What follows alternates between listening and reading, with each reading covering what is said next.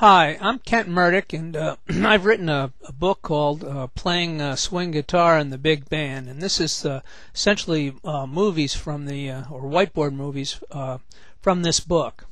And we're going to teach you how to play straight rhythm, just like Freddie Green did in Count Basie's fabulous big band.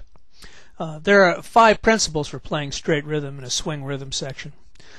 The 4-note chords, we're going to be playing 4-note chords in the beginning, are played on the 6th, 4th, 3rd, and 2nd strings with the 5th and 1st, and that's an error, a typo there, 1st strings dampened. So the 5th and 1st strings are going to be dampened always, and all chords are movable. The performing range of these chords extends from the 3rd to the 10th frets.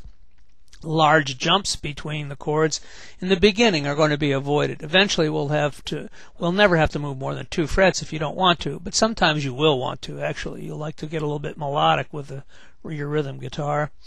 Straight rhythm is played with all downstrokes, 4 strokes per measure and 4/4, and each chord is cut off by releasing the fingers as shown below in figure 1. So when we play this figure 1, it's going to sound like bump, bump, bump, bump, bump, bump, bump, just chop, chop, chop. And in figure 2 is sometimes used for slower ballads, and this sounds like ba-dump, ba-dump, ba-dump, ba-dump. For the most part, you will play only 1 or 2 chords per measure. When the score indicates otherwise, the score will be changed to fit this pattern. So you'll have to learn a little bit about theory to figure out how to change some of these measures that'll have 4 chords in, a chord on each beat. The purpose of these 5 principles is to make the guitar as melodically and rhythmically unobtrusive as possible, so it will blend in with the walking bass, thus making the bass and the guitar sound like one instrument. If done correctly, a beautiful rhythmic groove will be created that will allow the pianist optimal rhythmic freedom to play as comp.